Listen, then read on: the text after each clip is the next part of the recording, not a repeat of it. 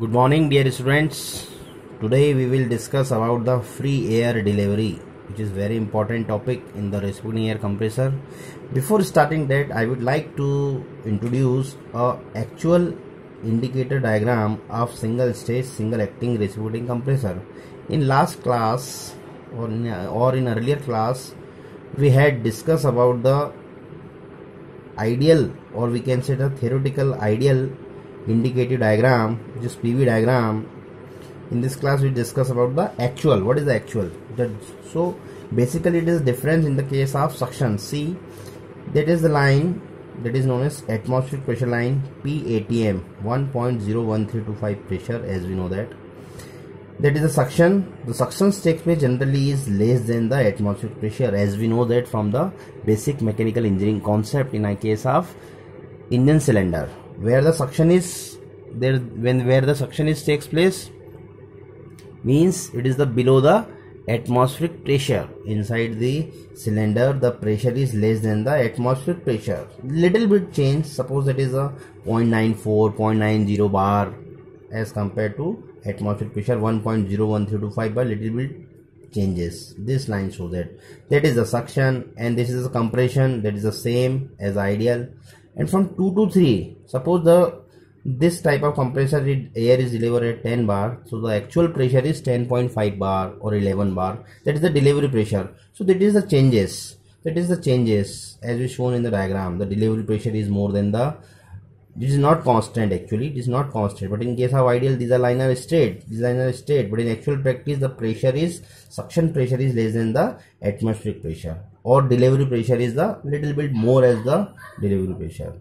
But in case of actual practice, there is some changes is there. Okay.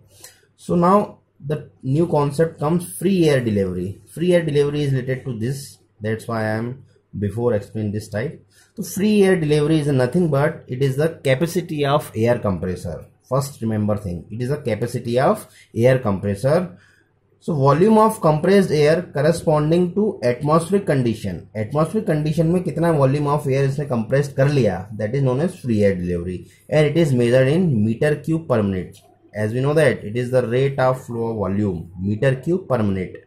एक minute में कितना metre cube of air compress कर रहा है. Basically it is a comparison of eight actual practice, actual condition to the ambient condition. So let us assume one is the actual condition.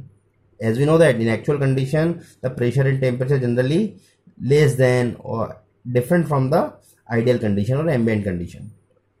Let A is the ambient condition. So as we consider the PATM is the 1.01325 bar, that is the ATM condition or an ambient condition. In actual condition generally less than that of that.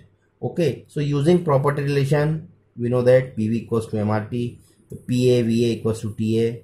VA is the actual volume of air which is delivered by the compressor. P1 V1 minus V4, that is your effective shaft volume, as I already told you, divided by T1. T1 is the actual condition, actual temperature. P1 is the actual pressure which is less than the atmospheric pressure. PA atmospheric pressure. So from we can calculate the FAD, actual volume of air which is delivered, which is very simple, rearranging them. Okay, now efficiency of volumetric efficiency of at free air delivery. At free air delivery, what is the volumetric efficiency? So this is nothing but is the actual volume of air to the swept volume. As we know that in earlier class we had discussed about in case of reciprocating air compressor, the actual volume of compressor is less than the swept volume. As we know that some amount of air which is hidden in the clearance space. So basically it reduces the suction capacity. So that is the suction capacity and the actual volume. So actual volume is generally less than the swept volume. So efficiency, again as we know that V actual by V corresponding. So V actual by V1 minus VC. V actual that is according to free air delivery. Put this value and rearranging them. This is the formula for volumetric efficiency, as I already told you.